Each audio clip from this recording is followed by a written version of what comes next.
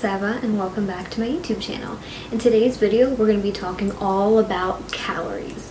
But before we get into the video, make sure to hit that subscribe button and the little bell so you don't miss another one of my videos. Alright, let's get into it. So what is a calorie? When people talk about the calories in food, what do they mean? A calorie is a unit of measurement. It's a unit of energy, really. When you hear that something contains 100 calories, it's a way of describing how much energy your body can get from eating or drinking it. A calorie is not a calorie is not a calorie. I'm sure you've heard this 1,000 times. I don't know where this idea of calories are the most important aspect of your diet, but the source doesn't matter came from, but it's dead wrong. It just doesn't logically even make any sense. 100 calories that are found in string beans cannot possibly be the same 100 calories that are found in a cookie. They don't have the same nutritional or caloric value. All calories do, however, have the same amount of energy. One dietary calorie contains 4,184 joules of energy. But I can tell you from studying nutritional sciences that your body is nothing but a complex machine. Your body is a biochemical system that has what seems like infinite elaborate processes that regulate energy balance every single day. Every food that you eat goes through a different biochemical pathway. Some pathways are more efficient than others, some cause energy loss through heat, the list goes on. So we're going to go over 4 different concepts here today.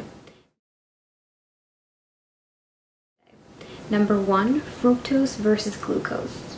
Fructose and glucose are the main simple sugars that are found in your diet. They have the same number of calories, but the way that they're metabolized in your body is completely different. While glucose can be metabolized by all of your body's tissues, fructose can only be metabolized by your liver. For example, fructose leads to higher ghrelin levels. Ghrelin, if you don't know what that is the hunger hormone. It goes up when you're hungry and down after you eat. Fructose also doesn't stimulate your satiety centers in your brain like glucose does. Consuming a lot of fructose can cause insulin resistance, increased triglycerides, blood sugar, and small, dense LDL compared to the same exact number of calories from glucose. Keep in mind though, fructose only has these negative effects when consumed in excess. Added sugar and candy are the typical sources of fructose. But don't think I'm encouraging you not to eat fruits. Yes, they contain fructose, but they are rich in fiber and water, and they mitigate the negative effects. So just to sum everything up, even though fructose and glucose contain the same number of calories, fructose has far more negative effects on your hormones, appetite,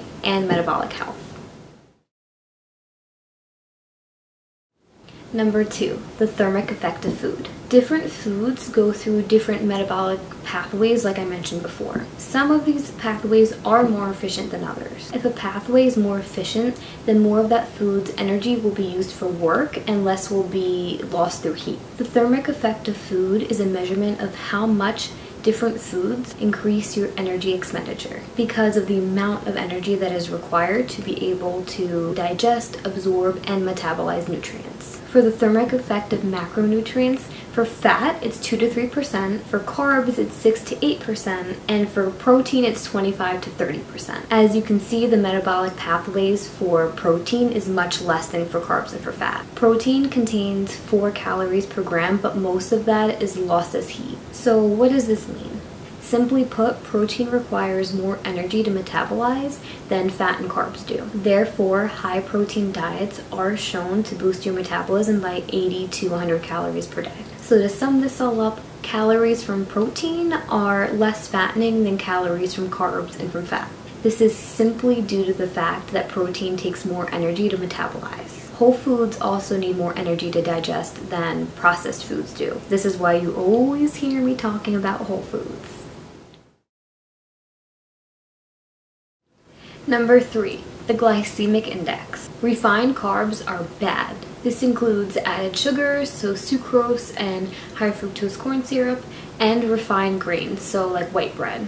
Refined carbs are typically low in fiber and are absorbed and digested quickly. So what does this do? This causes rapid spikes in your blood sugar, which therefore means they have a high glycemic index. All this is a measure of how quickly foods raise your blood sugar levels. These foods tend to lead to a crash in your blood sugar, which then come the cravings of another high carb snack. If you're on a high carb diet, please choose whole, unprocessed carb sources that contain fiber. Fiber reduces the rate at which glucose enters your system. People who eat more high GI foods are at the highest risk for becoming obese and diabetic. So to sum everything up, refined carbs lead to faster and higher spikes in your blood glucose levels, which then lead to cravings and an increase in caloric intake. Number 4, the satiety index. Different foods have different effects on satiety. All this means is that some foods are going to make you feel more full than others do. Similarly, it's much easier to overeat some foods than it is others. For example, for Sean to eat 500 calories of ice cream, no problem. For him to eat 500 calories of his million eggs in the morning, it's like spoon feeding a child. Just like I talked about before, the food choices that you make do make a huge impact on the total calories that you end up consuming. The satiety index is the measure of the ability of foods to reduce feelings of hunger, increase feelings of fullness, and reduce calorie intake for the next few hours. If you eat foods that are low in the satiety index, then you're gonna feel hungrier and you are going to be eating more. On the other hand, if you eat foods that are high in the satiety index, you will eat less and potentially lose weight. Foods that are high in the satiety index include boiled potatoes, beef, eggs, beans, and fruit. Foods that are low in the satiety index are things like donuts and cakes. So to sum everything up, different foods have different effects on satiety and how many calories you end up eating thereafter. This is all measured on a scale called the satiety index. Okay, so bottom line, just like I've said before with nutrition, a calorie is not a one-size-fits-all. Different sources have different effects on hunger, hormones, energy expenditure, and more. Calories are important, but counting them is not necessary in order to lose weight. It's all about the simple changes.